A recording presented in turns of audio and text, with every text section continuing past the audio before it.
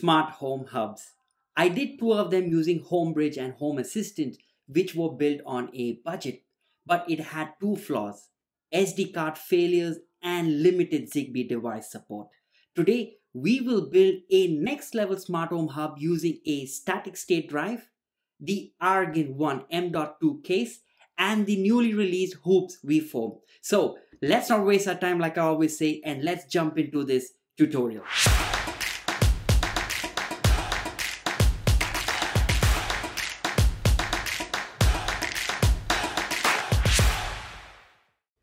Hello and welcome to my channel, and if you are new over here and into HomeKit DIY, then there are tons of plugin tutorial videos that I have done. So please do take a look and don't feel shy to like, share and subscribe to always follow along. First things first, I will be hosting a free live class on how to build, manage and maintain your home computer network. So you're always guaranteed with that smart home experience and all of your smart devices are connected and talking to each other. So please check out the link in the description and sign up to get an invite from me. Well, there are many ways of building a smart home. There is no one size fits all. Now, thanks to white label products and the developers community, you can still get that unofficial HomeKit support to where there is none. You can also connect them locally and get that cross-brand integration, which very well fits to your budget. Today, we will build and take our smart home hub to the next level dedicated towards Apple HomeKit by using a Raspberry Pi 4, a 64 GB static state drive, the Argon One M.2 Case, and the Conbee II Zigbee Gateway stick. Now, just a disclaimer, I put this affordable solution together based on my own research for $130. It's been working perfectly for the last 4 months without any hiccups. You can also get this small form factor with this hub right here. That's almost the same size with your Apple TV. Plus, with all the ports located behind, it makes cable management a lot more easy. Plus, improved performance because of the SSD high read and write speeds. But the cherry on the cake is the Zigbee support that we will install in this device that will give us 1,500 plus devices that we can integrate with this hub. So for all of this to work and integrate with Apple HomeKit, we will be using the newly released hoobs V4. I've also broken down the video into 6 parts with their timestamps in the description. They are 1. Building the hub, 2. The hoobs V4 install. Then we're going to upgrade the entire system, followed by the MQTT install. Then we will install Zigbee to MQTT for that high device integration. Then we will integrate all of that into Apple HomeKit. So this is going to be an interesting guide. So please follow along step by step. And now let's jump into this tutorial. First things first, let's go ahead and apply the thermal pads to the Raspberry Pi first, as it would make it much easier to install. First, align and insert the audio pin of the daughter card and then align with the HDMI ports, as it makes it much more easier to push the cards together, and make sure it's nice and flush to get the default HDMI ports support. Once that's completed, you want to make sure it's aligned with the heatsink as well as with the GPIO pins, and push it slowly from the top. Then go ahead and put in the 4 screws by following the locations in the manual. Once that's completed, let's take a closer look and show you the power jumper settings that was kept to default, so that I can use the button that's located behind to turn on and off the box when required. Now, let's add in the M.2 SSD drive to the lower base and insert it into the slot. There's a small screw that needs to be put in place to secure the SSD drive correctly. But before we go and close the box, there is no SD card installed. Now let's flip over the base, and there are 4 more additional screws to be installed. And again, make sure the card is flushed into the slots and with the GPIO pins. With the box sealed with the 4 screws, let's now connect the hub using the male-to-male USB connector, with one end going into the computer and the other end going to the lower section that's connected to the SSD drive.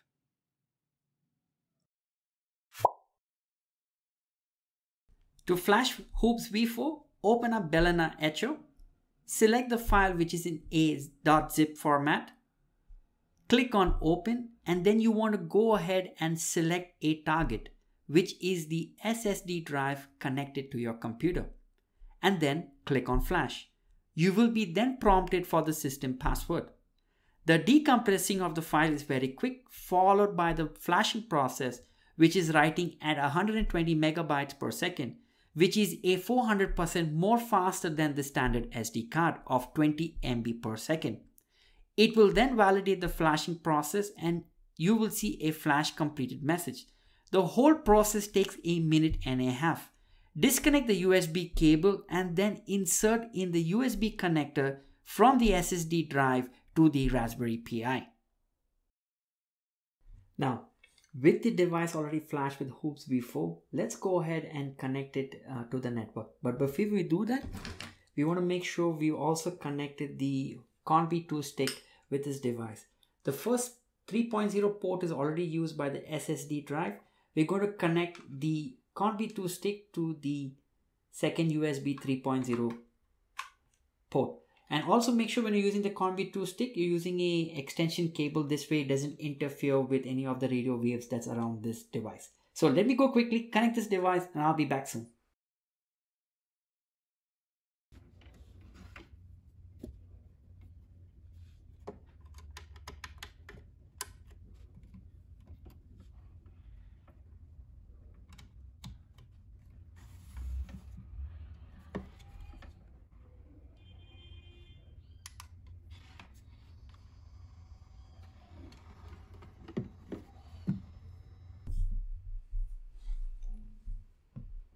Alright, I am back. So from this point onwards, all we're going to do is copy paste a lot of commands until we go into the integration into Apple HomeKit. First things first, what we want to do is we want to update the system. We want to update the entire Linux structure that this device has from the Hoobs v4 installed. So I've got all of the links in the description. All we have to do is just follow that guide and go through with all of the installation. So let's go now and SSH into the box.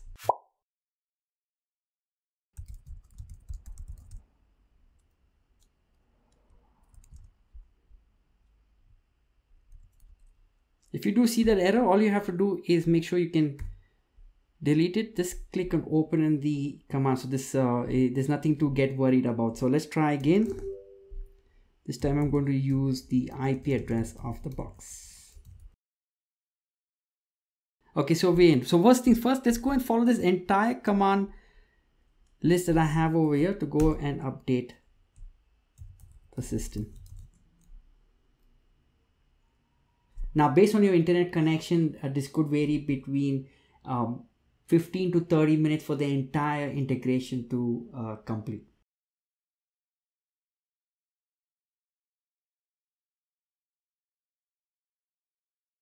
So let's do an update. Now, with all of the firmware updated, that even includes the Hoobs v4 system, it's very important you want to restart the system. To do that, all you have to type is sudo reboot. Give it a couple of seconds and the system is going to come back online. We're going to SSH back into the box to make sure the EPROM is updated, as well as we're going to install the fan script to make sure the fan of the M.2 case kicks in based on the temperature of the CPU. So let's go ahead and type in this, paste this command. So from here we see that the bootloader was already updated. If not, we would need to go and restart. So now, since it's updated, let's go ahead and install this fan script to control the fan of the Argon One case. Let's copy paste this command here to configure. Yes. Adjust. Now these are the default values for the fan to kick in based on temperature. When it's 55 Celsius degrees, the fan kicks in to 10%. When it's 60, it's 55. And when it's 65 degrees, the fan kicks in 100%. So with that said, we've got now the entire Argon One M.2 setup ready to go ahead with the rest of the installations. So we've got the system updated. Now let's go and install the MQTT, which is very simple with just 2 commands. I have the link in the description. Let's copy the first one. Let's copy the second one. And then let's go ahead and configure the file. Now in the file, we're going to add in additional 3 lines. That's in the text here. Copy it, paste. You want to make sure allow anonymous is false so that you require an authentication to access the MQTT service. So Control X, yes. And let's go create a username and password. So let's copy, paste, put in the password. We will need these credentials for the Zigbee to MQTT service. So once that's installed, let's go ahead and open the MQTT Explorer to see if the service is working. We're going to put in the information of the host, which is the IP address, the username that we just created, and you want to type on connect. So we see that the service is connected. So with this, we know the MQTT service is installed. Now let's go on to the next one to get in the Zigbee to MQTT. For the Zigbee to MQTT, again, let's follow the steps that's in the guide, that's in the official guide, and we can get through with that as well. So this is the official guide over here, which I've added in the description as well. So continuing with the SSH, we're going to continue with all of the guides. So first things first, what we want to do is go ahead and locate the Conbee II stick. So we see that the Conbee II stick is located by the device. So once you see this message, we can go ahead with the installation. Now, one of the good things while the installation is in progress, you can see that the Zigbee has got a lot of device support, which I've added the link. So it's around about 1,679 devices that you can support with this. And the good thing is all the different device types that you can add in. So if you're looking for a device, all of those white label products, this is a place to go and check once in a while to see which one you'd like to integrate with HomeKit. So with that being said, we can go now to the next step of having the node. And then we're going to go and check the version. We're also going to check in the NPM version. So once that's completed, let's go and clone the Zigbee to MQTT repository. Then we're going to run the next command. Now over here, you want to watch out to put in the right user information. In my case, it's hoobs. If you're using homebridge, it's PI and home assistant as well. So enter. And then we're going to go and install all of the dependencies to run the service. Let's go and configure the configuration.yaml file. In this one, we're going to add in some more values. So first thing first, we want to go ahead and tell where the MQTT service is running. So this is the same server. So 192.168, which is the IP address of the Argon One box. You want to go and put in the user information that we had created with MQTT, as well as the password. Now there's a couple of more values we need to add. First thing, I want to tell the Zigbee to MQTT the adapter that we are running. So it is this value here. So you want to add this to the configuration. And we're also going to add in the front end so that we can have a web interface to see how all our devices are connected.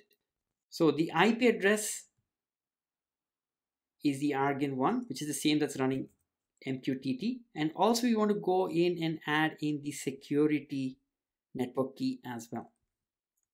So again, what we've added over here is the MQTT service, the username and password, where what adapter we are using, and to enable the front end with the port, desired port. So in my case is 8080, and the network key. So Control X, Y, enter. So with that being done, let's go ahead and start the service to see if it's working.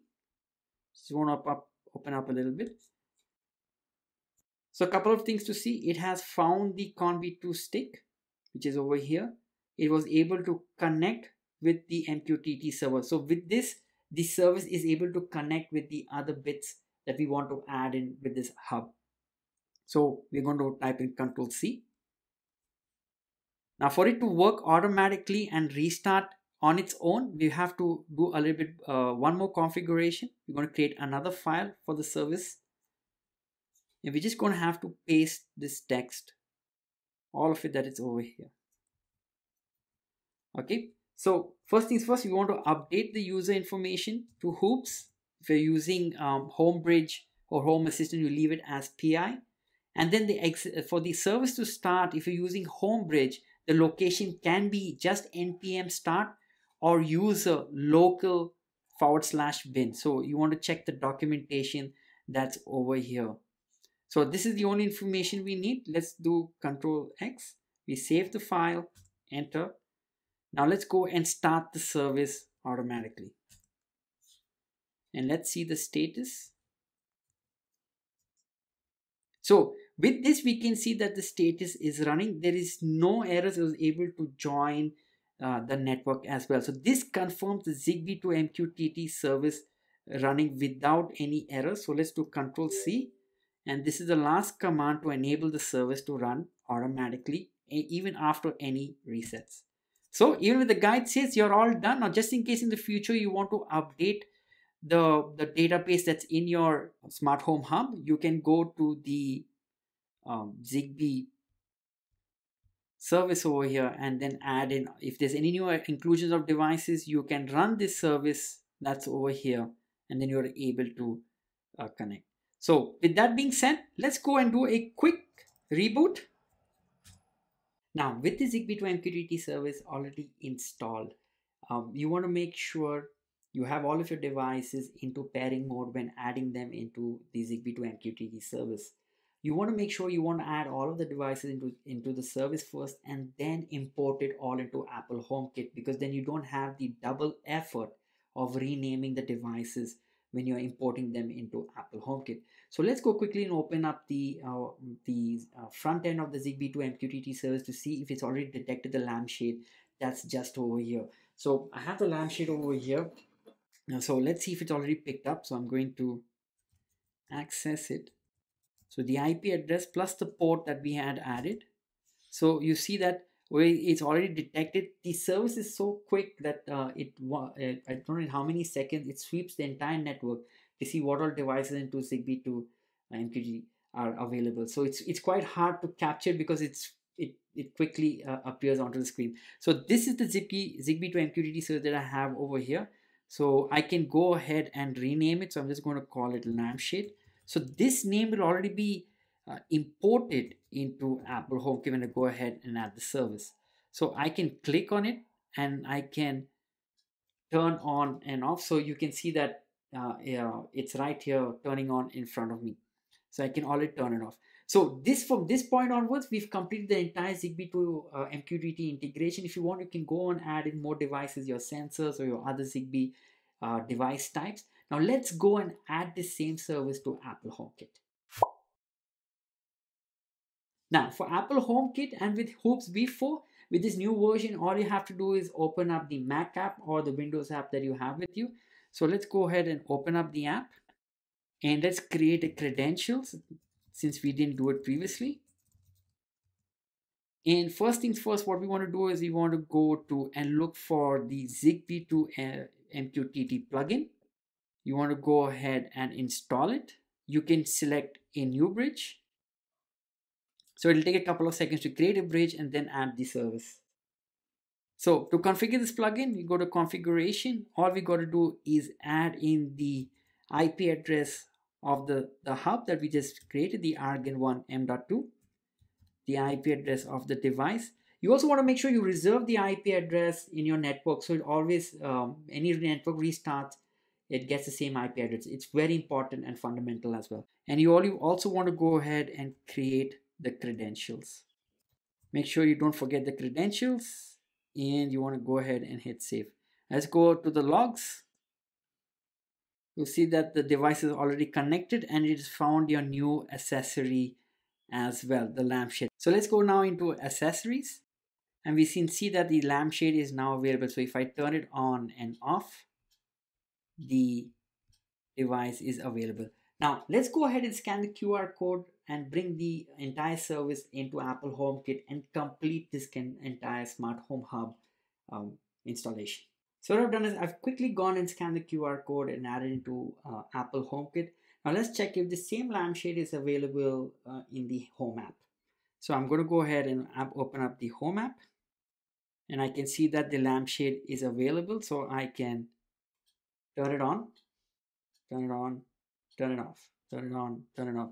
So with this, it completes that the entire MQTT service, Zigbee to MQTT service, as well as the HomeKit integration is working successfully.